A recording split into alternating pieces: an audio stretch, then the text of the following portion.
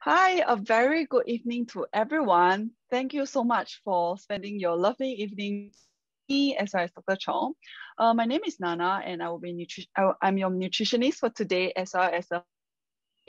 So for today, we actually have invited a really exclusive guest to actually share more with us on this session of prostate health. So let's get into this topic to find out how we can actually get stronger together. So this topic is specially exclusive for men only.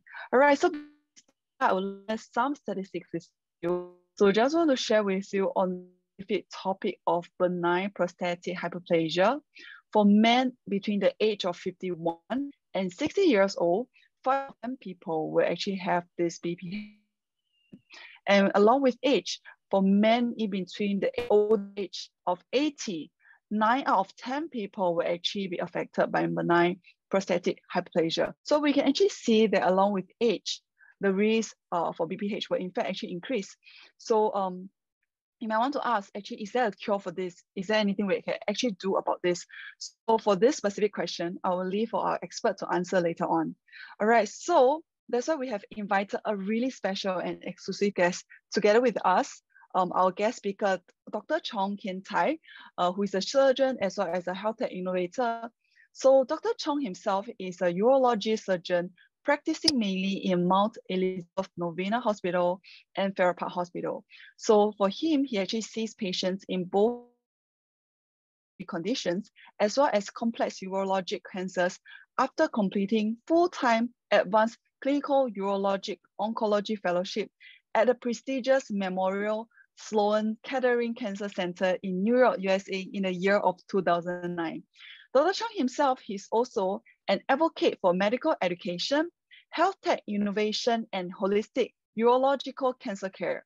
He is also the co-founder of AsiaMD with its mission to overcome fake medical news and to help the public find the best medical care at this website of AsiaMD.com.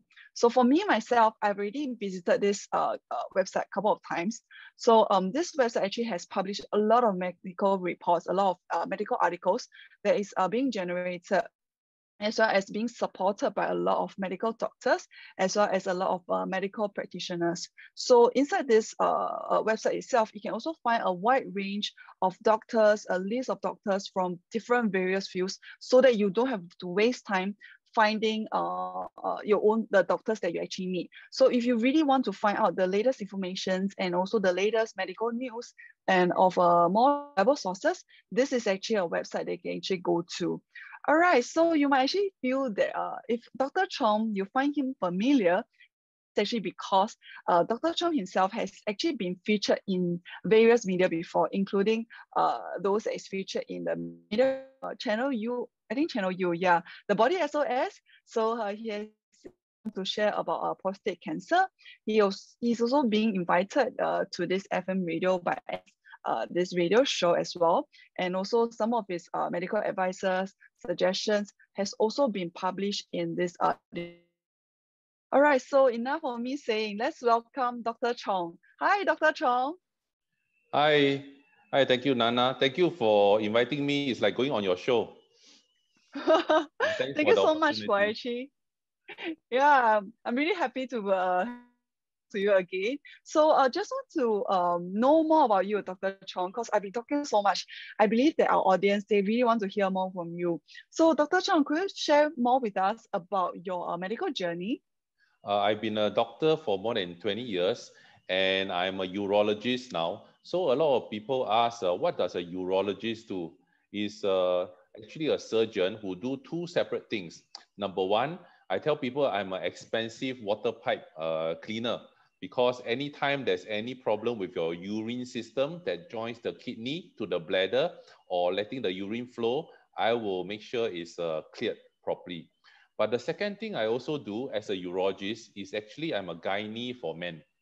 Then many people ask, how come I'm a gynae for men?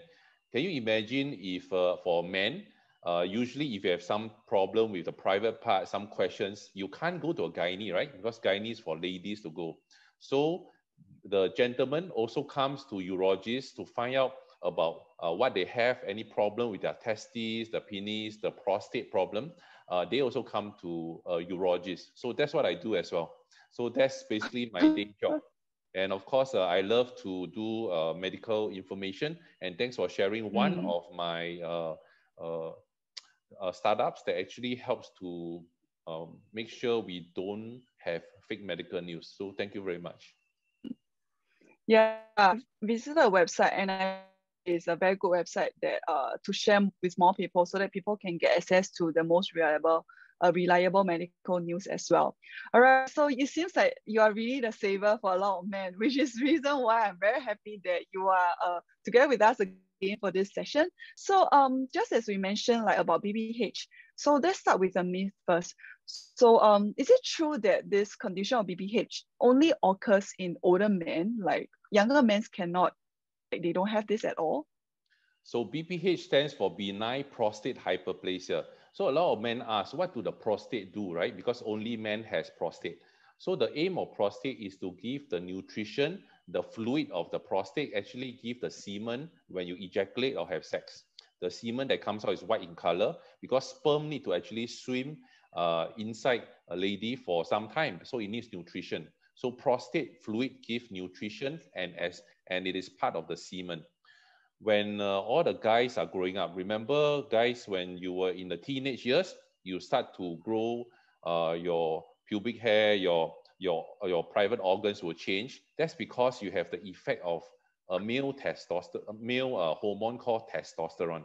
So this man hormone actually increases with time. And then your prostate, because of the testosterone hormone, will grow bigger in size, which means that by a certain age, most people by the time of 50 years old, the prostate will grow big enough to cause some problem. But it doesn't mean that if you are 40 years old, you don't get prostate problem. You still may get, but although less. But we all know that BPH, as the prostate enlarges, it usually affects the urine system of the older men, because with more time and more influence of the testosterone, the cells always get bigger. So in fact, this is what every man will have. Every man will have enlarged prostate. But it is only how it affects your urine system and whether it causes any problem when you pass urine. I see. So like what you mentioned, BPH is just age.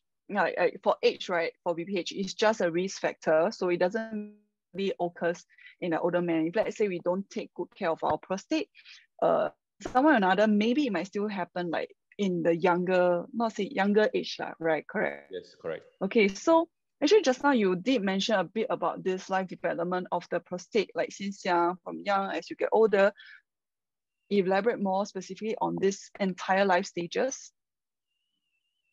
Yes, so when we grow older, most of the time, the prostate is actually just below the bladder. If you look at the diagram on the right-hand side, just below the bladder, and if it's getting bigger, you know that it is acting like a traffic jam along the path of the urine tract. So whatever your bladder press on very hard, even on top of the prostate, it may not get through an enlarged prostate, which is why when the prostate gets bigger, it can cause a flow obstruction. It's like if you're trying to go from Woodland to Orchard Road, right? If you get traffic jam at Toa Payoh, then all of it will get stuck. So our goal when we see a man with big prostate is to make sure we relieve any obstruction so that urine can flow well. I see. So even when I was hearing start questions, so I really want to tell our audience that for this session, like if you've in this midst of the sharing, you have questions that you want to ask like Dr. Chong, feel free to actually type them in the chat box, because we have actually leave a special 15 minutes Q&A session for you guys, so that Dr. Chong is here together with us to ask as many questions about medical or be about prostate health as much as possible. He will actually try his best to answer. All right, so hearing what you mentioned, because along with age, we also know that like as men start to have like partners, etc., like the frequency of the this sexual activity also start to increase, or maybe like for some people they don't have sexual activities. So there is actually this myth that if you were to like have frequent or infrequent sexual activities, it's going to be really unhealthy for the prostate health. So what's your opinion in this, Dr. Chong? Actually, this is a very frequent question that people ask. should I have more sex or less sex? Whether it's healthy or not for the prostate. But actually, I think the correct question is whether having frequent or infrequent sexual activity, is it unhealthy for your own health or your mental state or your relationship with your partner? Because the frequency, the number of sexual activity is actually dependent on both parties, right? Also with the sexual partner that you have. Whether you ejaculate more or less, actually, we do not have a real scientific proof whether it affects the growth of prostate or whether there's prostate cancer.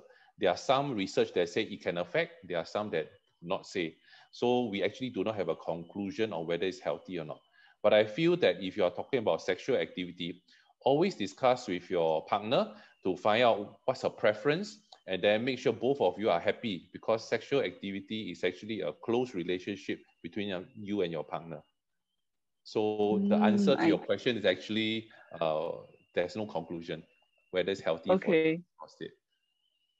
Okay. When it comes to sexual activity, more important is communication, right, among the partners. I see.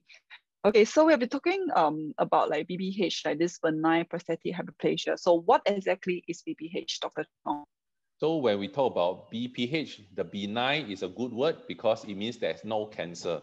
It simply means that the prostate grows bigger because of age-related issue. So the normal size prostate, as you can see on the left-hand diagram, is actually the size of a walnut, not very big, so that the urine can flow very well from the bladder downwards through the prostate out into the toilet bowl. However, if the prostate actually becomes bigger, it can even become the size of lemon or even bigger. It can press the middle part of the urine so that the urine flow becomes obstruction. And then it is harder to empty your bladder. And when that happens, there can actually be some health problem if the urine cannot come out completely. I see. So this one is like a mild condition, but it can really cause a lot of discomfort to the people if they are down with BPH.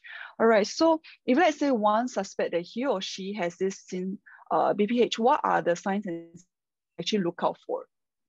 A lot of men think that when they pass urine, let's say if you look at the whole list, some men think that it's okay to pass urine often or weak urine stream. Actually, these are all signs that the prostate is bigger and it causes some form of blockage along the urine flow. For example, as you see on this diagram, it can be urine that don't shoot as far as when you were younger. Secondly, because you don't empty your bladder completely, actually you need to keep going to the toilet because the bladder is half empty when you go toilet and it fills up very fast again. So you have to go to toilet very often in the day or even the night time. And men do not know, in the past, they used to think that waking up at night to pass urine is okay, but that's not correct. Because you should not wake up at night to pass urine more than one time. If you wake up to pass urine more than one time, please see a doctor to check whether you have big prostate. So the other problems of enlarged prostate is that it's much difficult to empty all the bladder urine, so the urine will actually dribble out onto the underwear. And then you may feel like urgent all the time you try to go to the toilet. So these are some of the issues that you'll find if you have enlarged prostate.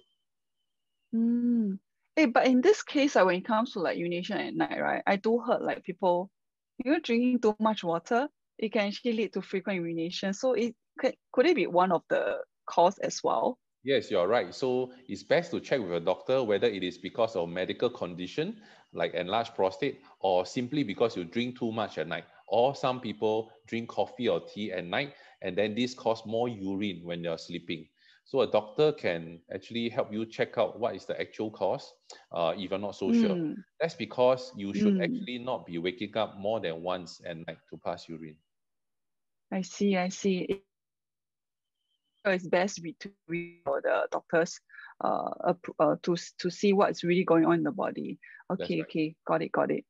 I see. So in that case, like for some people who actually do want to, like make an initial diagnosis of this BPH, we have actually prepared this IBSS International Prostatic Symptom score for people to, do like an initial diagnosis of BPH at home. So like Dr. Chong, could you like elaborate and share with us what is this form about? So this form It's actually called International Prostate Symptom Score. This is one of the score survey form which we give to every man. You can even do it at home, and you Google and check online, you will find this. It has many languages, including Malay, Chinese, and is used around the world. Every man can do this form. So once you do this form and realize that you look at the bottom, there's a scoring system. If the total score of all the 7 questions is more than 8, which means you have either moderate or severe symptom because of a big prostate. So please see a doctor if your own score is more than 8 or more. 8 or more. But if it's very mild, maybe you can just observe and watch it. No need to see a doctor yet. So anytime your score is moderate or severe, which is total score is more than 8, you can always see a GP first and then find out, is it a prostate problem, or is it because, like what Nana said, you drink too much water and then you keep going to the toilet, and that's the solution is just drink less. So those are the things that doctors always check for you. I see. So like in this, I think in this score itself, it did mention that like incomplete emptying of the bladder is actually one of the actually signs and symptoms to look out for.